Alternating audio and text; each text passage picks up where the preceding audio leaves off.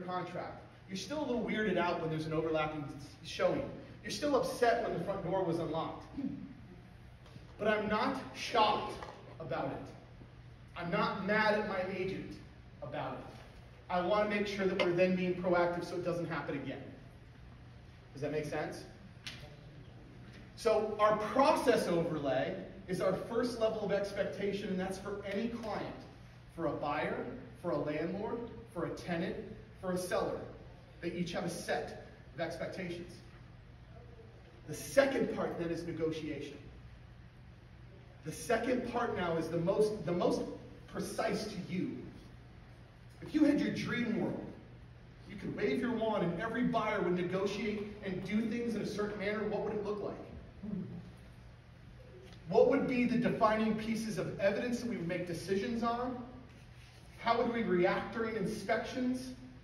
How would we feel about our financial documentation and readiness?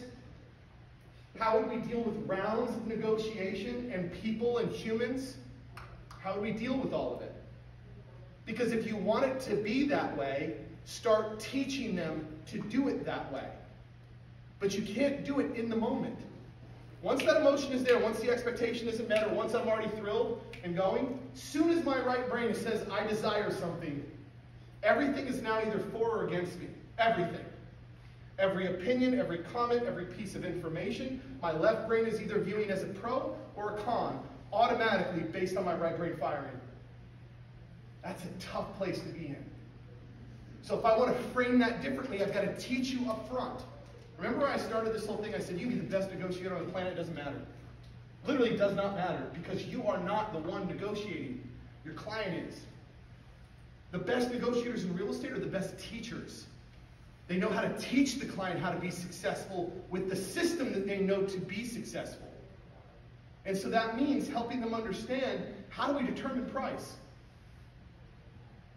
Comps, numbers, analysis.